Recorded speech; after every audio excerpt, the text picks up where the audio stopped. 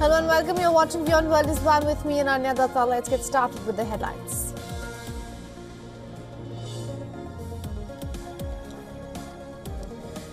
Taiwanese President Lai Ching-te vows to protect the democratic island as China carries out large-scale military drills.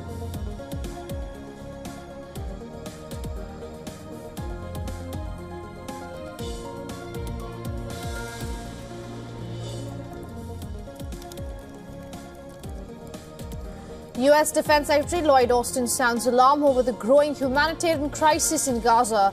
This after the UN says no humanitarian assistance has entered for nearly 2 weeks.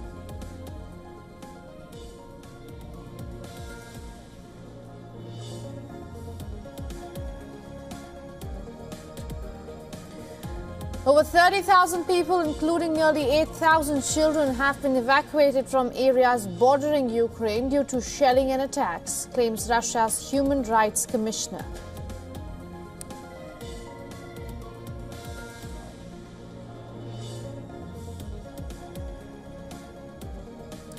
South Korea's military says it is fully ready to respond after North Korea orders troops on the border to prepare to fire in an escalating dispute over drone flights to Pyongyang.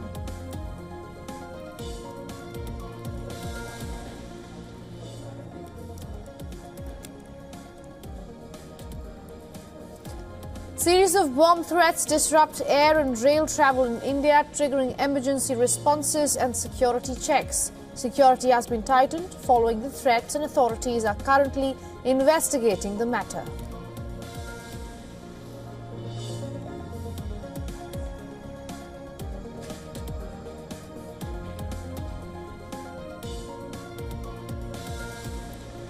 A NASA probe is due to lift off today on a 5.5-year journey to Europa, one of Jupiter's many moons, to take the first detailed step towards finding out if there's anywhere else in our solar system that could support life.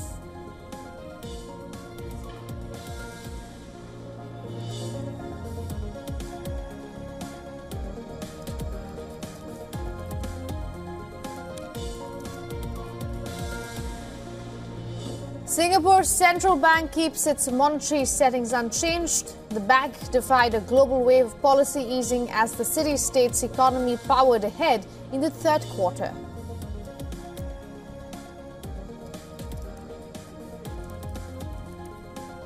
For all the latest news, download the WION app and subscribe to our YouTube channel.